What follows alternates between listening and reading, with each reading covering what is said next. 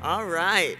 Well, hopefully we're going to have a little fun this evening talking about my absolute favorite subject, adverse childhood experiences and toxic stress, and how we can use that science to improve outcomes for the next generation.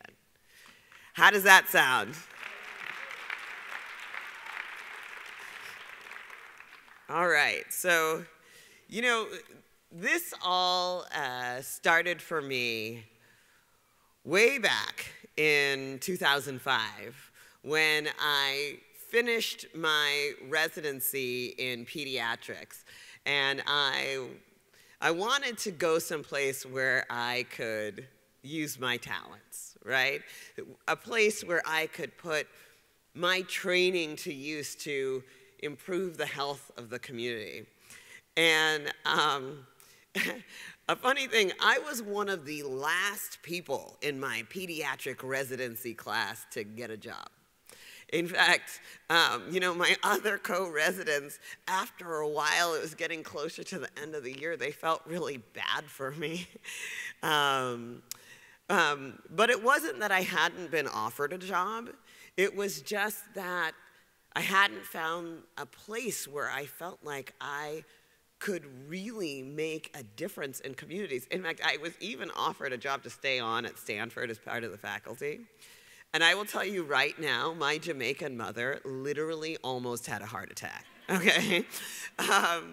She was like, Nadine, Stanford faculty! You know, this is like a Jamaican mother's dream.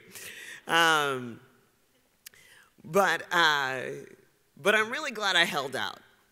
Because I ended up coming to work for California Pacific Medical Center, which is actually one of the largest private hospitals in Northern California.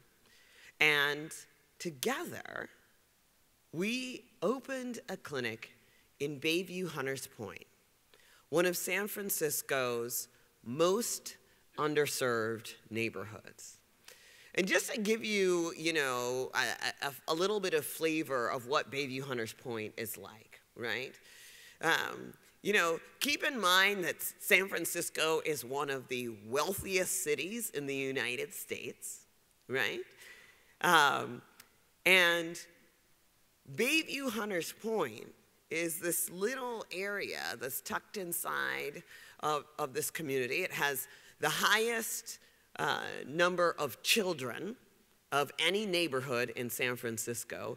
At this point, I think it's actually true that dogs are outnumbering kids in San Francisco. It has the highest rate of home ownership in the city. And it's historically been this enclave where African-American families for a long time were living and thriving in San Francisco. But over the last couple decades, it has seen significant decline. And at this point, Bayview Hunters Point, it is one of the areas with the highest rates of violence. And in fact, when you look at the leading causes of death in San Francisco, for most of the city, it's just like the rest of the country. Heart disease, #1 leading cause of death. In a few neighborhoods in San Francisco, HIV/AIDS is the leading cause of death. But in Bayview Hunters Point, violence is the leading cause of early mortality, right? And this was a place where I really felt I could put my skills and my talents to use. So we hung a shingle. And, you know, when you decide to set up shop in a community like Bayview Hunters Point, you can't just, you know, create a website, right, and open your doors and think that people are going to be marching in. Because for those who are familiar with doing work in these types of communities, you got to put in the face time, right? You have to get out there because there are so many people who have come before us with all kinds of promises, who have been there for some period of time, right, and then disappeared. And so for me, when I came in to provide services in Bayview Hunters Point, it was really important for me to recognize the legacy of what had come before me. And so I put in the time. I went to schools and churches and after-school programs and community-based programs. And I came to folks and I said, hi, I'm Dr. Burke. This was before I was married. And I said, you know, we're opening a clinic in this community. And my goal is to make sure that our kids can be as healthy as they can possibly be. And a funny thing happens when people see you sit through 3 consecutive church services on a Sunday, right? Or when they see you literally, and this is the truth, I went door to door in the Hunters Point housing projects. I am not joking. And I would knock on the door, take a step back, right? And, you know, I would say to folks, hi. I would introduce myself, and I would say, you know, we're opening a clinic right here in the community. Please send us your kids, right? Because despite the fact that San Francisco has one of the highest physician per capita ratios in the United States, Bayview Hunters Point was a federally designated medically underserved area. There was only one pediatrician to serve more than 10,000 children in that community. And so I guess when people see you on Sunday in the church, and when they see you go door to door in the housing projects, people start to believe that maybe you're the real deal. And so an amazing thing happened, was that when we opened our doors, the community entrusted me with their greatest treasure, their children. And little by little, right, when we opened our doors, what I saw was that folks were referring patients to me more and more. And then as I was seeing these patients, right, folks would say to me, Dr. Burke, can you please see Bobby? Bobby can't sit still. He's hitting the kid next to him. He's falling out in class. Please, Dr. Burke, he's got ADHD. Can you put him on some Ritalin? And so I said, sure, of course, come on, send him down. I will take a look at him. But when I did what I was trained to do, when I actually did a thorough history and physical exam, what I found was that for most of my patients, I couldn't make a diagnosis of ADHD, right? And the reason is that if you actually, when you take the time to read the diagnostic criteria, right, it has a lot of the symptoms that my patients were exhibiting, right? Poor impulse control, difficulty with attention, quick to anger, right? All of these different things. But at the bottom, there's just one little line at the bottom, right, that says, and these symptoms are not caused by any other mental health disorder. Now, I'm not a mental health professional, I'm a pediatrician. But if there's one thing, I'm a real stickler, right, for these diagnostic criteria. Like I'm a real science nerd. I'm one of those people that if it says, you know, if that's what it says in the fine print, I gotta look a little deeper. And my question was, wait a minute, what if it's not a mental health disorder per se, but what if it is just a good old-fashioned biological disorder, right? I mean, aren't mental health disorders, for the most part, aren't these biological disorders anyways? What if what's really going on is what my kids are being exposed to is what's affecting their health? Because guess what? It wasn't just their behavior, right? I also noticed that my patients who had the most challenging health outcomes had something very powerfully in common with my patients who were having the most challenging behavioral outcomes. And that was that all of these kids were being exposed to really high doses of adversity. And then when I'm talking about adversity, right, I am talking about, for one family, I remember they had 3 kids, and their divorce became so bitterly acrimonious, right, including the discharge of firearms, that they were court mandated to do their custody exchanges at the Bayview police station, right? Or the family who brought in these twins. I will never forget these 2 twins that were brought in by their grandmother, who were having all kinds of difficulty in school, trouble with attention, started fighting after they had witnessed an attempted murder in their home, right? And these were all of the kids that folks were saying, please, Dr. Burke, can you put them on some Ritalin?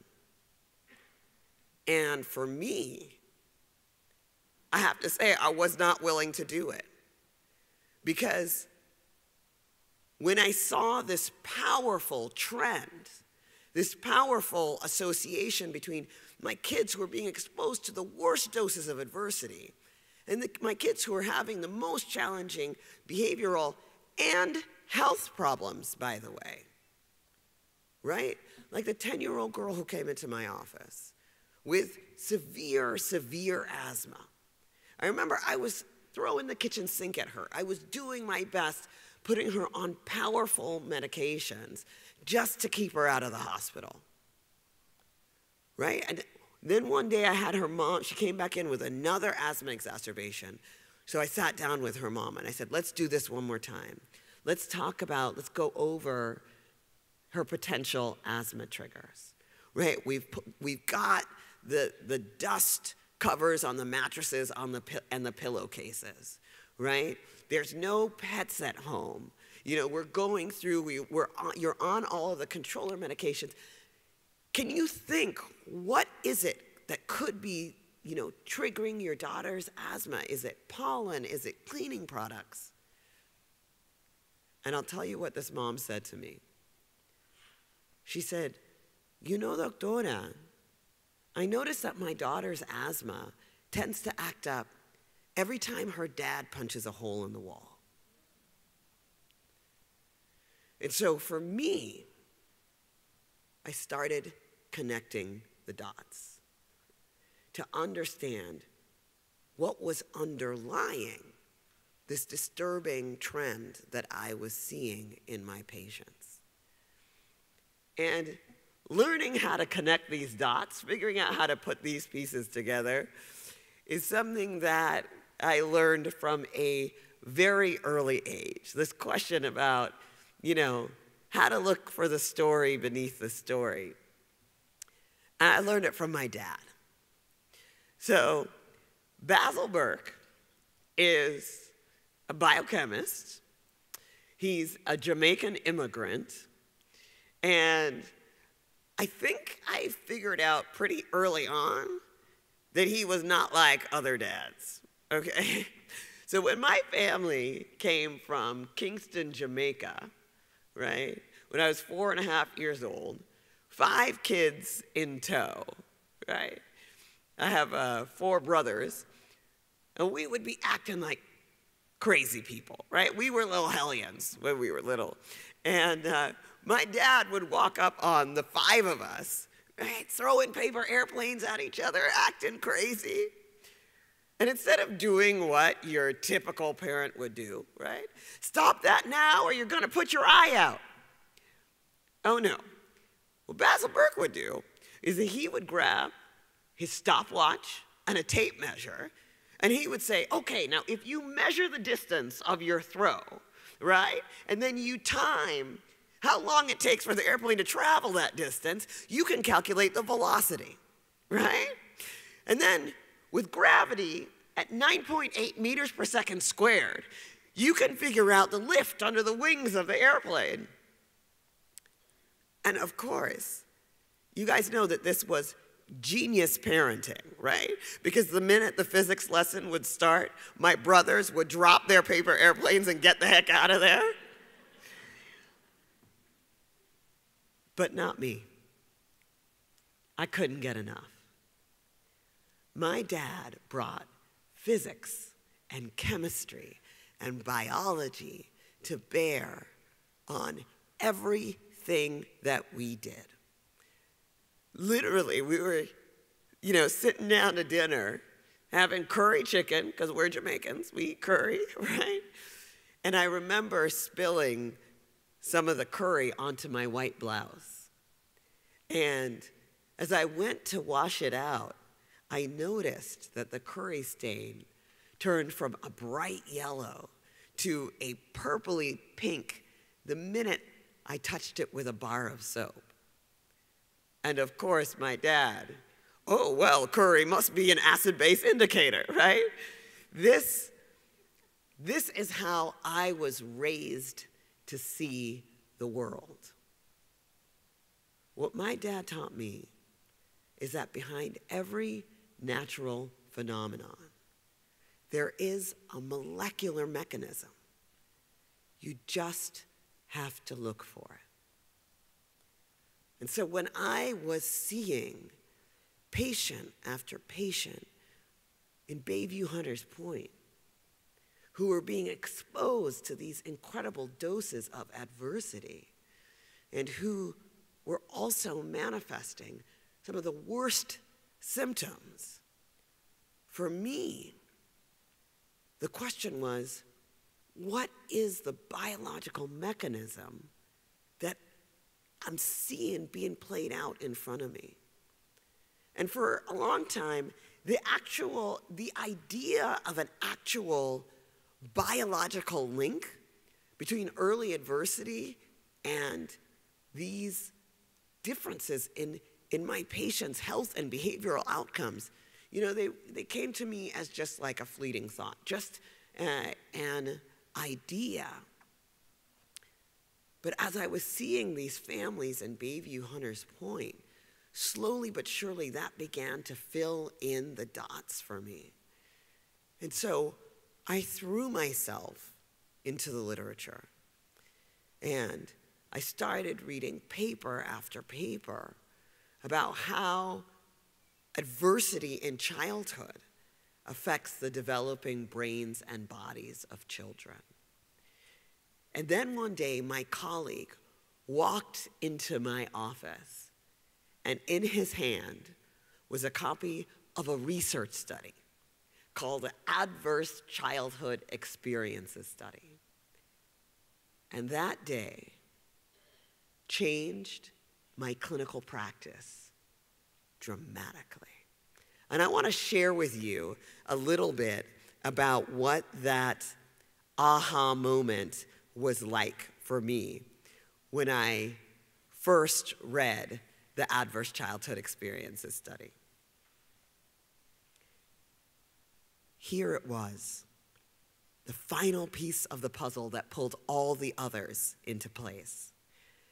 Everything that I had experienced in the past 10 years, all of those questions and observations I couldn't quite put together, finally had a linchpin, With my heart knocking in my chest, I started to read aloud the particularly mind-blowing parts of the study, occasionally stopping to whisper shout in Jamaican patois. The first thing that struck me about Felidi and Anda's research was how incredibly robust it was. They reported data from 17,421 people. It was a large enough number to find the type of validation I never thought that I would find. When I finished reading the study, my excitement hadn't diminished. I felt like Neo at the end of the movie, The Matrix, where suddenly the world is dripping with green numbers. Not only was I seeing the full reality of what was all around me, but I understood it. According to the ACE study, I wasn't the only one making connections between the stress of childhood adversity and bad health outcomes. This piece of the puzzle, this final piece of code in the matrix, was just what I needed to make sense of what was going on with my patients, and, more importantly, to treat them. At the time, I knew this moment, this understanding, was going to profoundly change my clinical practice. But I had no idea how much it would change my life. So that was my matrix moment when I first learned about the Adverse Childhood Experiences study. And just as a quick show of hands, how many folks have heard of the Adverse Childhood Experiences study? Oh, dang! That's fantastic! And so when I first learned about the Adverse Childhood Experience study, so this was a study for the three of you who did not raise your hand. I'm just messing around. This was a study that was done by the CDC, the Centers for Disease Control and Prevention, and Kaiser Permanente, the healthcare giant. And in it, they asked 17,500 people about their exposure to 10 categories of adverse childhood experiences.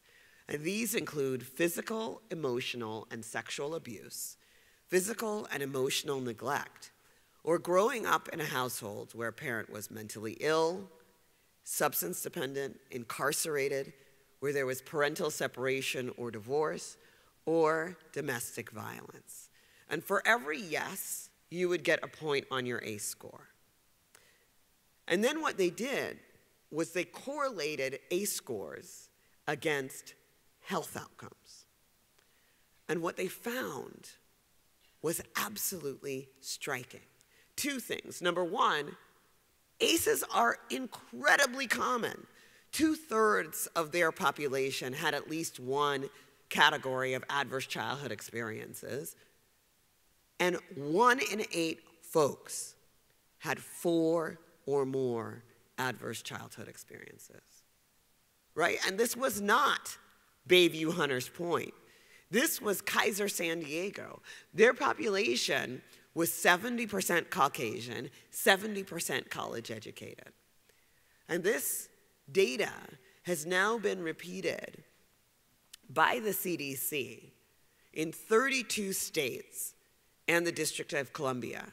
And of those that report their data, all of them report between half and 2/3 of the population with at least one adverse childhood experience, and between 13 and 17% of the population with 4 or more adverse childhood experiences, right? Then the second thing that they found was that the higher your ACE score, the worse your health outcomes. For example, a person with an ACE score of 4 or more was twice as likely to develop heart disease, the #1 killer in America. twice as likely to develop cancer, 2.5 times as likely to have a stroke, almost 4 times as likely to develop chronic lung disease as a person with 0 ACEs. Now, when I first learned about this science, the first thing that I did was try to understand, how do I use this information to help my kids, right? But in order to be able to do that, right, the first thing that I had to do is understand what is the biological mechanism, right? Because when we understand the mechanism, then we can use that science for prevention and treatment. And let me give you a little example from recent medical history, right? Back in the early 80s, doctors started seeing patients coming in with really high rates of tuberculosis, right? So what did we do? We're like, tuberculosis, we know how to treat that. Write the prescription, send you out the door. And then folks were coming in with these really high rates of this rare pneumonia called pneumocystis pneumonia, right? And we said, oh, pneumocystis pneumonia, okay, that's pretty rare. I gotta look it up. But we know the treatment for that. Here's the prescription, send you out the door. And then patients were coming in with this really high rates of this rare type of skin cancer called Kaposi sarcoma, right? And we say, wow, Kaposi sarcoma. Woo, gotta go back to the medical books for that one. But I know exactly what to do. Refer you to the right specialist. We know how to treat this. What do you think happened? Patients kept on coming back and coming back and coming back, and every time that they were sicker, right? Because it turns out that when we were writing all those prescriptions for tuberculosis and pneumonia, we weren't touching the underlying cause. Because the underlying cause, as we now know, was a virus that was infecting the very immune system, right? HIV/AIDS. And when we figured that out, when we figured out what was the root cause, right? Oh, snap, it's a virus. Wait, no, it's a retrovirus. Then we were able to develop antiretrovirals. And guess what, y'all? That's when HIV/AIDS went from, in the early 80s, a mean mortality of 6 months. 1/2 of people were dead 6 months from diagnosis, to now a greater than 50-year life expectancy from the time of diagnosis. That is what we are able to accomplish when we don't just focus on treating the surface symptoms, and we invest the time and the resources in figuring out how do we tackle the underlying root cause. So when it comes to the connection between childhood adversity and poor health outcomes, for me, I got to know the mechanism, right? And we now understand that it has to do with the changes in the very function of our biological stress response, right? And it works a little something like this. Imagine you're walking in the forest and you see a bear. Did I scare you? At least a little bit. I'm not very scary, right? But what happens, right? What happens in our bodies? Immediately, your amygdala, right, is the part of the brain, it sounds the alarm, and it activates our biological fight or flight response. So our body starts releasing all these stress hormones, adrenaline, cortisol, that are associated with all those feelings that we feel when we're terrified, right? So our heart starts to pound.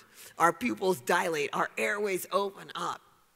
We shunt blood to our large skeletal muscles for running and jumping, and away from that itty-bitty muscle that holds your bladder closed so you may pee your pants, right? No judgment, right? And you are ready to either fight that bear or run from the bear, right? But if you were to think about it, fighting a bear wouldn't seem like a good idea, would it? And that is why when your amygdala is activated, especially when we're at very high doses of adversity, it sends projections to the prefrontal cortex, the part of the brain that's responsible for things like judgment and impulse control and executive functioning. And it turns it way, way down. Because you don't want something like judgment getting in the way of survival, right? And instead, it turns up the part of the brain known as the noradrenergic nucleus of the locus ceruleus, or, as I like to call it, the part of the brain responsible for, I don't know karate, but I do know crazy, right? This is the within the brain stress response system, and it's responsible for getting us amped up. Now, the less obvious thing that happens when we activate our fight or flight response, right, is that it also activates our immune response. Because if that bear gets his claws into you, you want your immune system to be primed to bring inflammation to stabilize the wound. It's brilliant.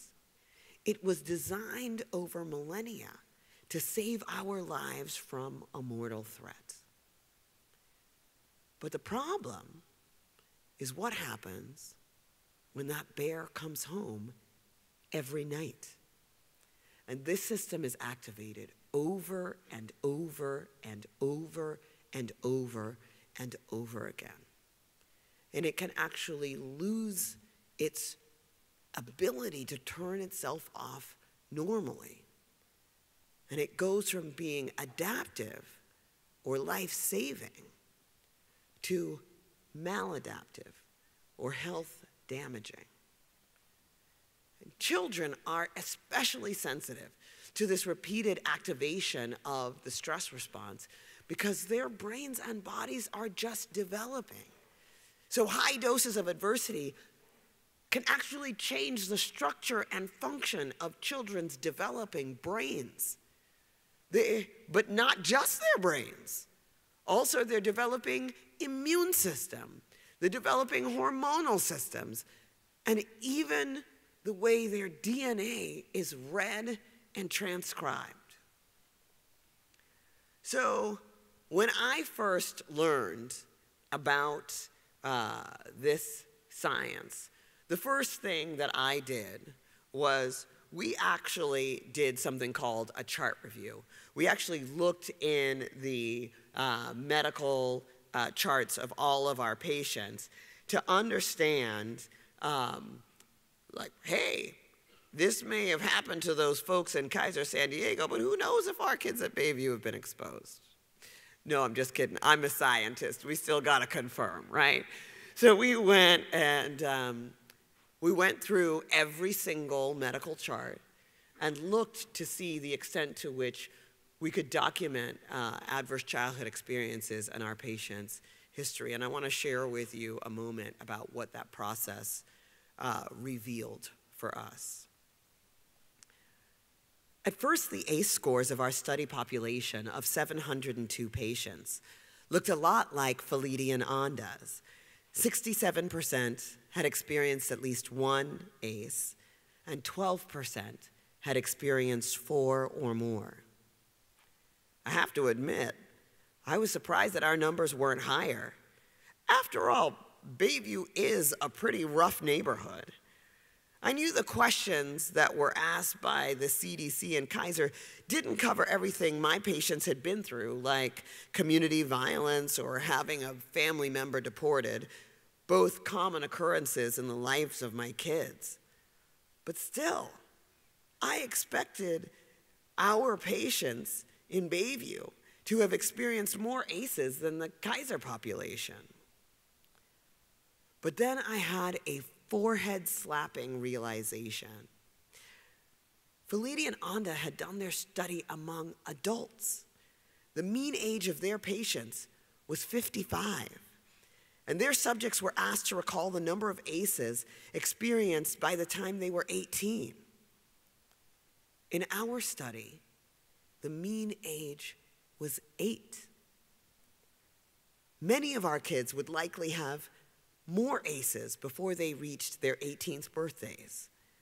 And we also had to consider that it was their caregivers, not the kids themselves, who were reporting the adverse experiences that we were charting. And these caregivers might not have reported adversity accurately because of shame or fear or because we just don't talk about these things. Apart from these revelations, the profound discovery was that our patients with 4 or more ACEs were twice as likely to be overweight or obese, and 32.6 times as likely to have been diagnosed with learning or behavior problems. I'm going to say that again. 32.6 times as likely to have been diagnosed with learning or behavior problems. When our statistician from Stanford first called to tell me how these numbers shook out, I was overwhelmed by a mix of emotions. Elation at making an important scientific discovery, and a profound aching in my heart for all of the kids who were struggling in school and being told they had ADHD or a behavior problem, when these problems were directly correlated with toxic doses of adversity. And I have to say one other thing about that research study that we did was that when we looked across our demographics of our study population, there was a crazy bit of good news that I almost missed. I almost missed the good news. I was so busy looking at, the odds ratios and the relative risk and all this stuff, working it out with a statistician, that here's what I didn't notice. For our patients who had 4 or more ACEs, right, we saw the same dose-response relationship. For our kids with 0 ACEs, only 3% of them had learning and behavior problems.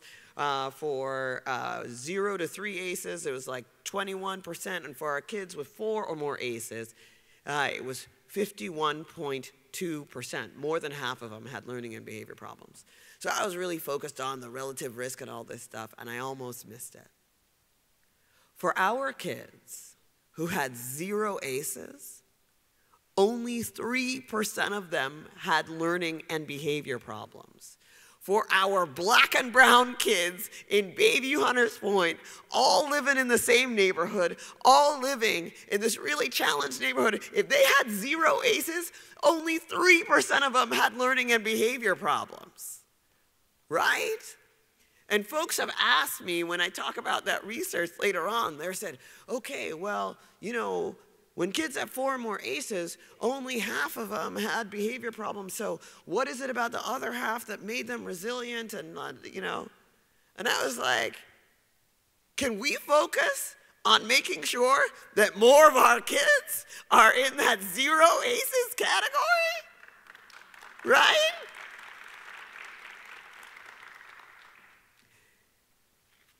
And that is exactly what I have been dedicating myself to since I learned about this research, making sure that more of our kids stay in that 0 ACEs category. But not only that, understanding for our kids who are exposed, how do we make sure that they get the appropriate treatment and evidence-based care that they need? Because guess what? If there's one thing about all this science and research, I mean, you guys may notice that I'm this total science geek, but the reason about it, the reason for that is because if there's one thing that this science shows us, is that this is incredibly hopeful, right? Number one of the first things that the science shows us is that when we do early detection and early intervention, kids do better. Full stop. It's unequivocal. And when I'm talking about better, I'm not talking about they feel better. I am talking about decrease risk. We're talking about improved brain structure and function on MRI. We're talking about reduced stress hormones, reduced markers of inflammation. We are talking about healing that goes all the way down to the DNA, right? How many of you folks heard of Michael Meany and his research on rat pups from McGill University, right? You guys got to peep chapter 6 of this book, Lick Your Pups. I had so much fun writing this book because this book is all about solutions.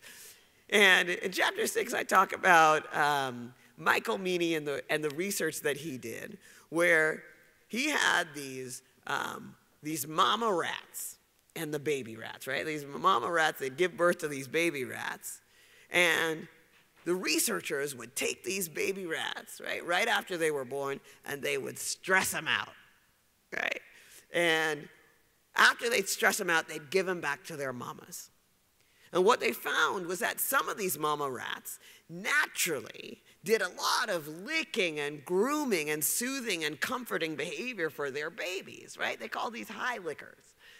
And other moms, yeah, not so much, right? They didn't do a lot of licking and grooming and whatever. The human equivalent of what would be hugs and kisses, right? They just weren't that into it. And then what they did was that they tested these baby rats in all these different functions. What do you think happened? The rats that were raised by these high licking and grooming moms, they performed better on cognitive tests. They had a more healthy and normally functioning stress response that would turn itself off after the stressor was over, right? And what they found was that all of these changes in behavior and performance was associated with, actually, they could measure markers on the DNA. The baby rats who had these high licker moms, their DNA had these different markers on them, right? And guess what? When those baby rats grew up to have their own baby rats, they were high lickers, right? And unfortunately, vice versa for the low lickers. But then they did something a little crazy. And I don't know if it's because Michael Meany's been watching Lifetime television, but for the next generation, they took the baby rats and they switched them at birth, right? So the minute these babies were born, the babies who were the biological offspring of the low licker rats were being raised by these high licker rats who did this lots of licking and grooming. And what do you think happened? They performed better on the cognitive tests. They had a more normally functioning stress response that would turn itself off more regularly. And they themselves had the DNA markers not of their biological mothers, but of the mothers who had reared them. It was actually the grooming behavior that turned out to be serotonin in these rats that ultimately led to this DNA marker. And guess what? When those baby rats grew up with this DNA marker, they became high lickers when they themselves had their own pups. When I am talking about the power of nurturant caregiving, I'm not just talking about I feel better. We are talking about healing that goes all the way down to our DNA, right? So when we are thinking about how we can improve outcomes for kids who are exposed to high doses of adversity, let me tell you something right now. The biggest challenge that we have, ladies and gentlemen, is myth and misinformation. Thank you. Myth number one, this only happens in certain communities. Completely bogus. We know that from the ACE study, right? 70% Caucasian, 70% college educated. This research has been repeated, in fact, in over 23 countries around the world. This affects upper income, lower income, black, brown, Caucasian, and everyone in between, right? Myth number two, there's nothing that we can do about it. All of the science shows us, right, that safe, stable, nurturing relationships and environments are healing for children. I'm going to say that one more time. Safe, stable, nurturing relationships and environments are healing for children. But in order for us to put this into practice and get the maximum benefit, right, we have to start with universal screening. Screening every single child for adverse childhood experiences as a routine part of their medical care. Because somehow, despite the fact that this research was published now 2 decades ago, right? Still today, only 4% of pediatricians in this country are screening for adverse childhood experiences, right? How is that possible? Because of myth and misinformation. When I talk to my colleagues, they say, oh, well, I don't know if there's anything that I can do. I don't have the resources. This is too challenging. It's too big. We can't solve this. When I first started talking about this issue, people thought I was crazy. They would say to me, oh my God, it's 2/3 of Americans who have experienced one adverse childhood experience. How do you think you're going to solve that? And I remember the day that it occurred to me. I said, well, shoot. If 2/3 of Americans have experienced at least one adverse childhood experiences, that means 2/3 of Americans know what the heck this feels like. That's the cavalry. That's the solution. These are all of the people who are going to help us do all of the things that we know make a difference. And number one is raising awareness. Shouting it from the rooftops, y'all. We need you to raise your voices and advocate for doing things differently, right? Number two is making sure that every single one of my colleagues, every pediatrician in America is doing routine screening for adverse childhood experiences. Number three is when we identify kids who have adverse childhood experiences, that we put into practice the evidence about what things actually heal kids.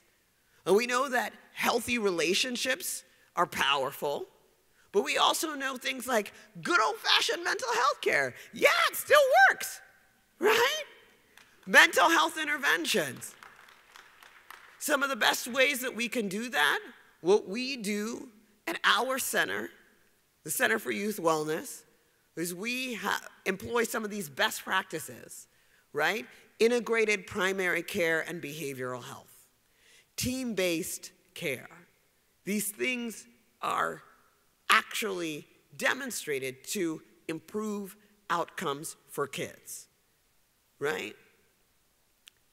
But in addition to healthy relationships and mental health interventions, there are also interventions that can mitigate the effect of the biological effects of toxic stress. Things like regular exercise that help to reduce stress hormones, right? Reduce inflammation, help our immune system to function more healthy, in a more healthy way, and help to enhance neuroplasticity. Things like mindfulness, meditation, right? Again, reduce stress hormones, reduce inflammation, and enhance neuroplasticity. Certain types of nutrition, right? Getting regular sleep and having good sleep hygiene. These are all things that I talk about in The Deepest Well, because the focus of the book is on advancing solutions, right? But in order to be able to do this work, in order to be able to provide this buffering care for kids who have experienced adversity, we got to do a pulse check, y'all.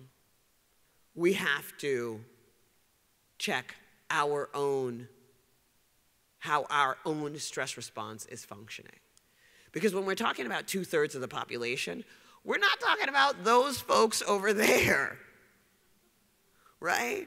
We're talking about us. This is all of us, right? And whether you are a teacher, right? Or you're a parent, or whether you're running a program, or you're, in whatever capacity that we are engaging with young people, right? If we do not understand and have in check, hey, how's my stress response functioning, right? When I've got this little person in front of me in my face, right, activating my fight or flight response, does my fight or flight response shut itself off when it's supposed to, right? And just taking a look at what our own ACE score is. One of the things our center has done is create a website called Stress Health, where folks can go and take their own ACE test and learn what they can do to help to be a buffer for the young people in their lives. And the other piece about this, when we are doing our own pulse check, is that it is never too late for healing. I'm going to say that again. This is the truth. This is what all the research is showing us. It is never too late for healing. If you are an adult and you have your own high ACE score, right? The first thing is just understand what the heck is going on in the first place, right?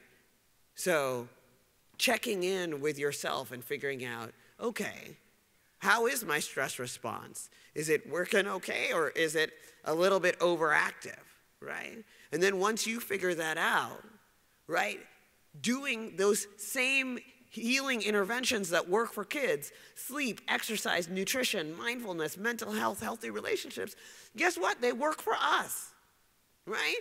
And you can kind of do a pulse check and see, like, what really works for me? Is it when I go for that run? Is it rocking out with that music? Is it the yoga class? Is it talking to my girlfriend? Or do I really need to make an appointment with my therapist, right? When we understand what the mechanism is, right, then we can go from there to understand what helps us bring our own stress response back under control.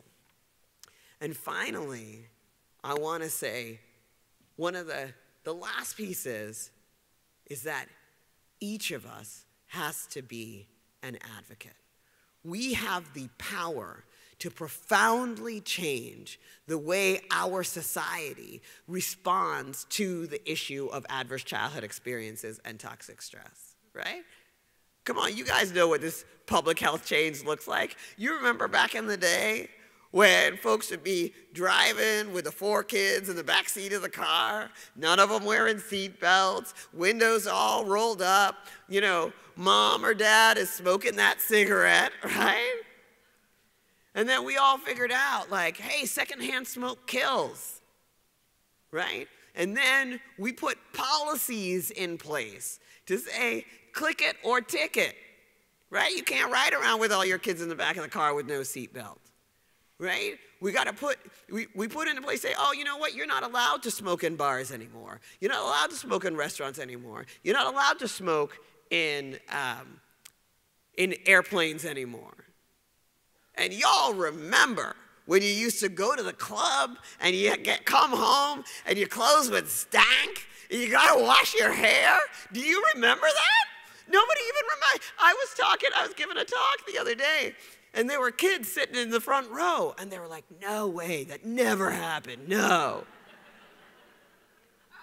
We have the power to profoundly change the way our society responds to the issue of adverse childhood experiences and toxic stress.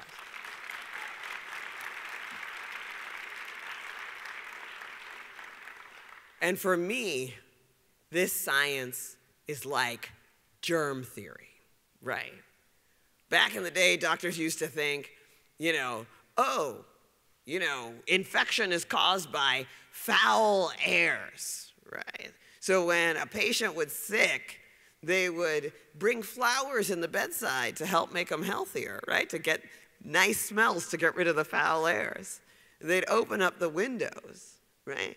But then they would move from patient to patient covered in blood and viscera, right? Because if you're a doctor and you really cared about your patient, right? If you're a surgeon and you really want to make sure that patient lives, right?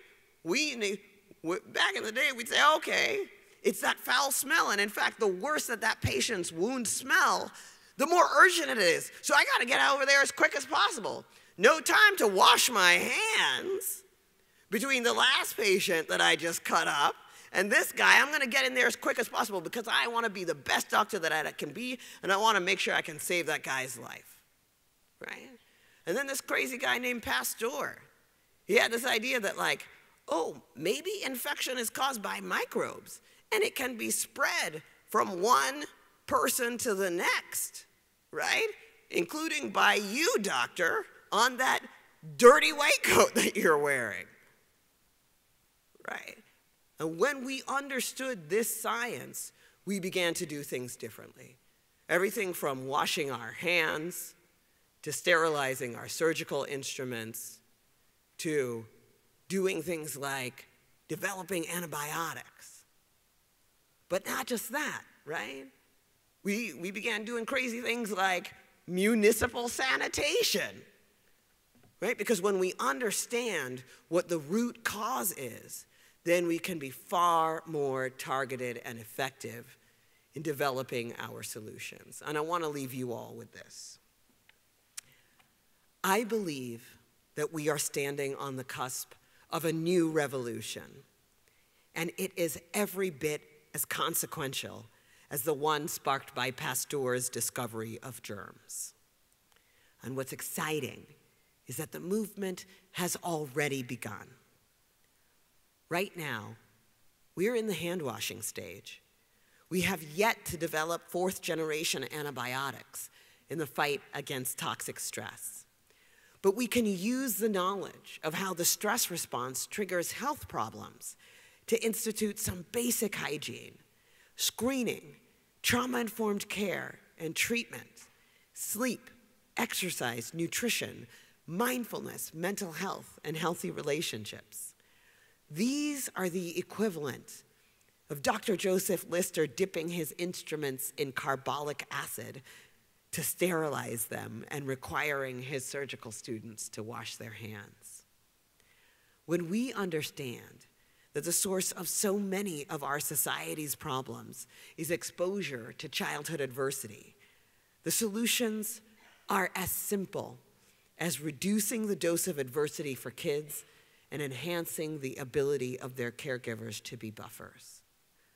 From there, we keep working our way up, translating that understanding into the creation of things like more effective educational curricula and the development of blood tests to identify biomarkers for toxic stress, things that will lead to a wide range of solutions and innovations, reducing harm bit by bit, and then leap by leap. The cause of the harm, whether it's microbes or childhood adversity, does not need to be totally eradicated. The revolution is in the creative application of knowledge to mitigate that harm wherever it pops up. Because when you know the mechanism, you can use that understanding in countless ways to drastically improve the human condition. This is how you spark a revolution. You shift the frame, you change the lens, and all at once, the world is revealed, and nothing is the same. Thank you.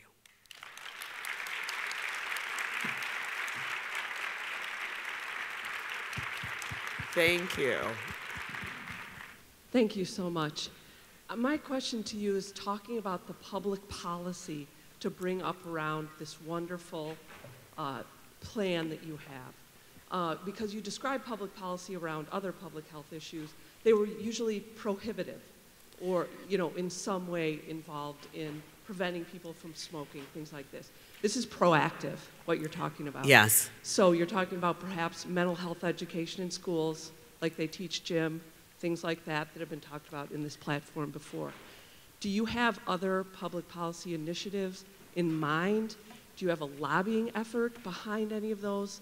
How can we be part of the cavalry and really advocate for some of these solutions that you're talking about? So, Chapter 9, entitled Sexiest Man Alive,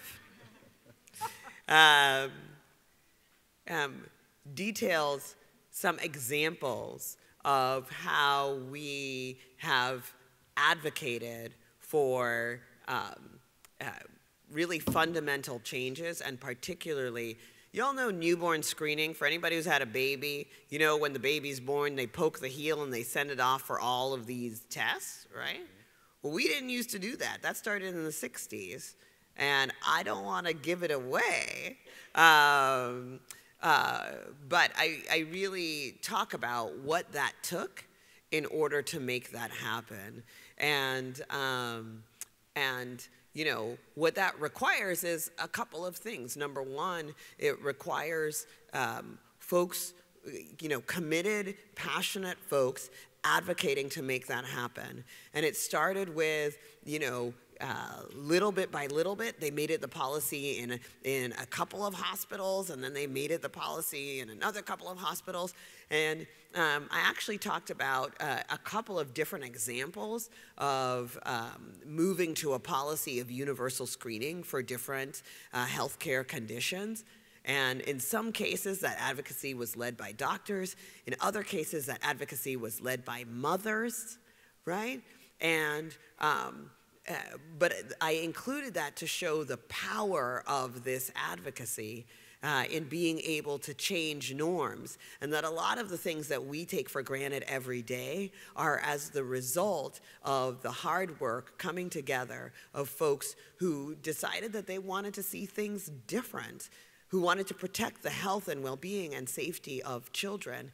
And so I have a couple of examples of that in the book. And it's really, we need to be holding our policymakers accountable.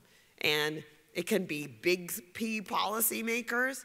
It can even be, what we're doing in terms of our school policies, right? What we're doing in the organizations that we work with. There's a lot of ways in which when we advocate, even in our own backyard, the ripple effects keep moving out and we can really change the status quo. Thank you. Thank you, Dr. Harris, for not only being here today, but also for your conviction and your willingness to challenge the status quo for the betterment of us all. I have a number of questions, but only have one burning one, and that's related to epigenetic inheritance of your research and the impact of high doses of toxic stress and trauma multi-generationally? Yes. Yeah, so there has been significant research looking in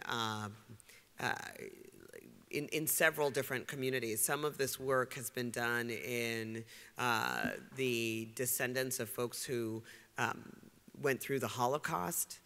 Some of this work has been done in different kind of natural disasters, the Canadian ice storm, the different scenarios. And what we see is that these markers can be handed down from generation to generation. But we also, there is also evidence that when we do strong nurturant caregiving, right, that also can be powerful in terms of our epigenetic regulation. And so it's really about how do we create this systemic and society-wide effort, essentially a public health effort, to ensure that more children can get that safe, stable, nurturing relationships and environments that we know are healing all the way down to the genetic level. Sure. Thank you. Nadine, over here. Hi, thank you. I have a quick question. Is there an updated ACE version? Girl, I'm so glad you asked that. Please see Appendix 2 in the deepest well. So our incredible team at the Center for Youth Wellness actually looked at more than 16,000 research studies. And if there's one thing that makes me mad as a scientist, right, is when this research is stuck in these journals and doesn't get put into practice. It drives me crazy. And one of the things that we looked at, right, is that we understand that these traditional 10 ACEs that the original researchers, Felitti and Anda, looked at were the ones that were most common in the population that they saw, right? But in the intervening 20 years, what we understand much more now is that the mechanism, the underlying cause, the underlying biology is this biology of toxic stress, and that's what leads to these long-term negative health outcomes. And we know that the traditional 10 ACEs are risk factors for toxic stress, but we also recognize that they're not the only risk factors for toxic stress. And that is what our team at the Center for Youth Wellness works so hard to do. And that is how is identify those additional risk factors. And we included them in our updated ACE screening tool, which is included at the back of the book. And for any clinicians or primary care clinicians in the audience, they can get also all of our updated tools at the National Pediatric Practice Community on ACE screening, nppcaces.org. But in Appendix 2, you'll see the updated ACE screening tool that the Center for Youth Wellness has developed that includes things like separation from your caregiver by deportation or migration, or a parent or guardian a parent or caregiver who died, which was actually not in the original ACE study, or the adversity of discrimination, whether it's on the basis of race or national origin or whatever. And so all of those are included in Appendix 2. Susan? Hi, thanks for coming and speaking about this. This is wonderful. I'm actually mostly a child and adolescent psychiatrist in the community here. I do see some adults as well. And this is something we actually discussed at the recent American Academy of Child and Adolescent Psychiatry conference. So I'm glad this is becoming much more, there's a lot more awareness surrounding this important topic. I wanted to get your opinion on something that I run across often, almost daily. It seems like an epidemic of adverse things that can adversely affect kids that I think we don't often speak about, such as excessive screen time, overly permissive parenting, lack of structure, poor nutrition, lack of exercise, lack of self-soothing kind of skills, you know, not teaching those kind of things. I feel like all those things, and also even lack of encouraging altruism, because it's a major defense mechanism. Sense of humor, those things are defense mechanisms against stress, we know that. But it's not something that I see most child psychiatrists even talking about or screening for. Well, that's a lot of things you just talked about. So, sure, you know, screen time and lack of exercise and poor nutrition are all things that I touch on in the book, not from the standpoint of lack of those things, but just presenting the evidence and the research about how those things are so important in helping to counteract the effect of toxic stress. So I think they are incredibly important. I feel like there maybe is a national conversation happening around screen time, or maybe it's just in like the moms that in my peer group, and then also a lot of the parents that I care for. It feels like there are more and more conversations about screen time. I know my own 5-year-old, he literally will say, "Mama, can I have some screen time?" Because we ration it out to him like 15 minutes, you know. But I think those are all really important things, and I think that they are, I don't know about lack of structure and lack of discipline. That doesn't tend, well, actually, not that that's not the issue in my patient population.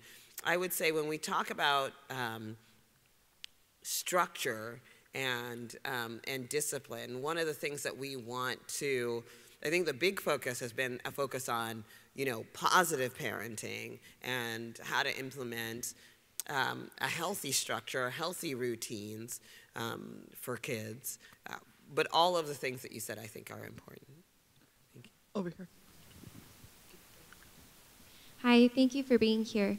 I'm not sure how prevalent this is, but I was wondering if you've developed any way to successfully screen for trauma that is covered up and stored in the subconscious. Or any way to screen children who have little to no awareness of the trauma that they've experienced. I think that question could probably be better answered by the very wise gentleman who just asked me the last question, considering you're a child and adolescent psychiatrist. But I am, you know, when we do the ACE screening, number one, for our kids who are 0 to 12, we actually ask the caregiver about the child's history of exposure. And for our patients who are 13 to 18, we ask about, for the caregiver to give a report, and we also ask the child to do a self-report. But one of the things that I think is really important is that when we talk about adversities, we're screening for exposure. We do not, we're screening for exposure, not symptomatology, because what we're looking for is risk, right?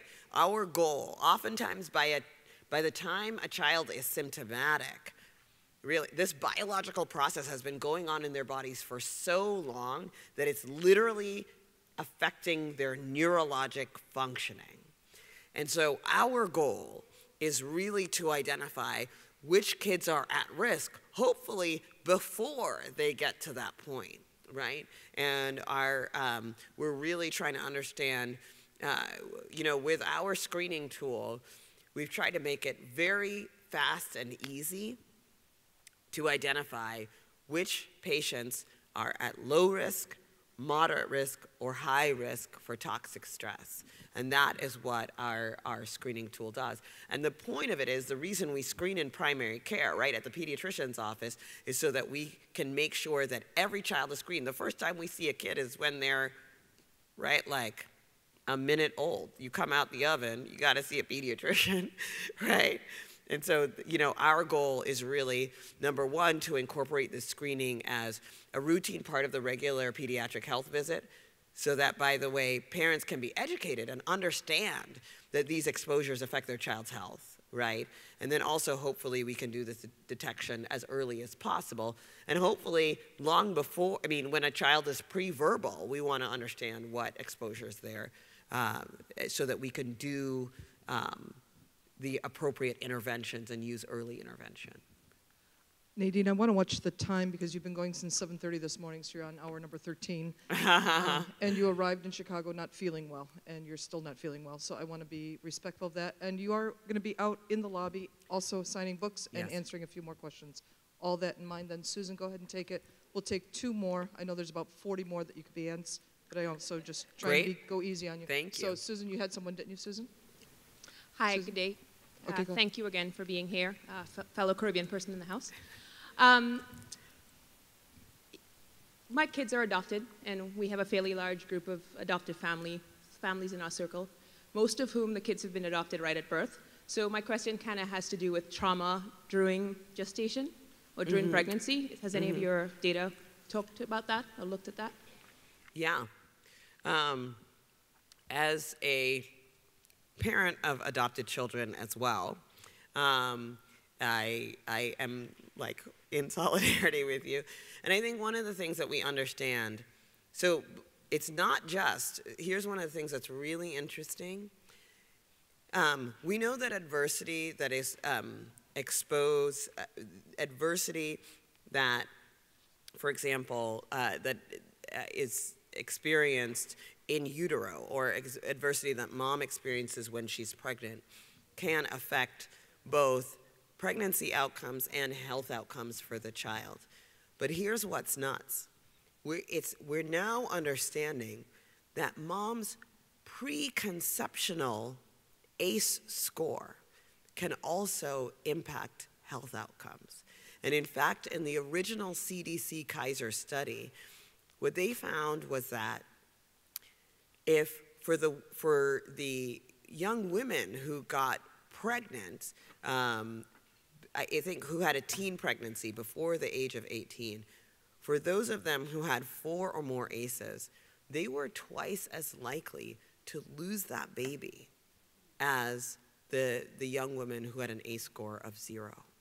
So the changes to the hormonal systems and the immune system are actually impact pregnancy outcomes and can impact the perinatal health of the child.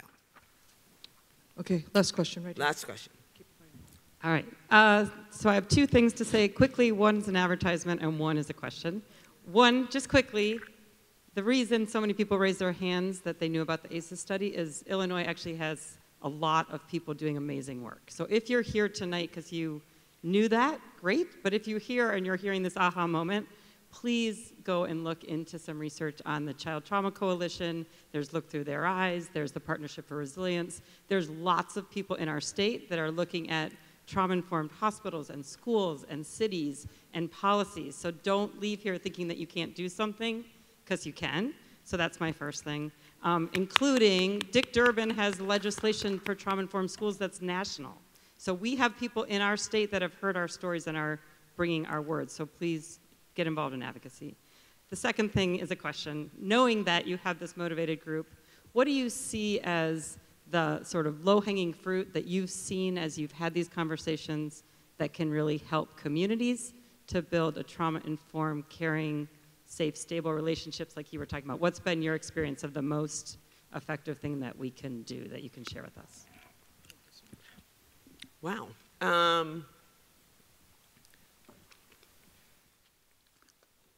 I would say in terms of the low-hanging fruit, what some of the most important things that folks can do is really to get educated, right? Educate themselves, buy my book. No, but really get educated and to make these connections with each other. I think one of the most important things that we can be doing right now, especially as we are growing in awareness, right, is understanding how we create connections across systems to be able to do things like do identification, multidisciplinary care, whether that's in a healthcare setting, right, and connecting that to what's happening in the educational setting. One of the things that was, and that lowers the burden for everyone. One of the things that was really powerful for me was when we first started this work, we felt like we had to do everything at the Center for Youth Wellness, right? So we were trying to bring all of these resources, and we've worked really hard to do that, to have this multidisciplinary care. And then this amazing thing started happening as this was happening more and more commonly in San Francisco, which was, as I would sit down with my patients and talk about, what are the sources of buffering and what are the sources of resilience in their community, it would be, oh, well, I'm already doing mindfulness at school, right? When I'd go through the 6 things, right, they'd be like, oh, yeah, mindfulness, I'm doing that at school. And, oh, yeah, I have access to, this wonderful mental health care through this community-based organization. And all of a sudden, it didn't feel like we had to be doing everything in our center. And that is the day that I'm looking forward to when, despite the fact that we have dramatically reduced the, the prevalence of ACEs in our community, when it does come up, right, it'll be like, oh, okay, so you're getting you're getting, your multidisciplinary care here, or you're getting this from these folks, and this from these folks, and this from these folks, and it will simply be like this matter of course, right, where we have this, this ecological system, right, that supports our kids. And I think that those, right now, for those of us who are doing the work, a really big part of what we can be doing right now is connecting with others who are also doing excellent work, hopefully complementary work, right, so that we can make sure that we have that full ecological system, and we can connect our clients, our students, our patients, our families with these sources of care in the community. Thank you, Dr. Burke Harris. Thank you so much.